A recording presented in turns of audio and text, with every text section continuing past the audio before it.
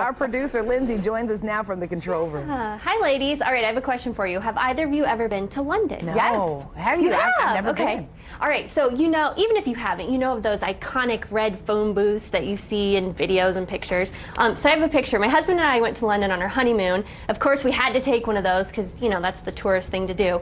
Well, obviously, there isn't exactly a need for those phone booths anymore, so check this out. Instead of tearing them all down, they're finding new ways to use them, including this one. It's now a small coffee shop. Oh. You can grab a sweet treat on one side and a cup of coffee on the other. The barista says the booth is well known and attracts a lot of customers. Some of these have been converted into mobile charging stations, online bakeries, and even little bookstores. I think that's so cool because these are so iconic.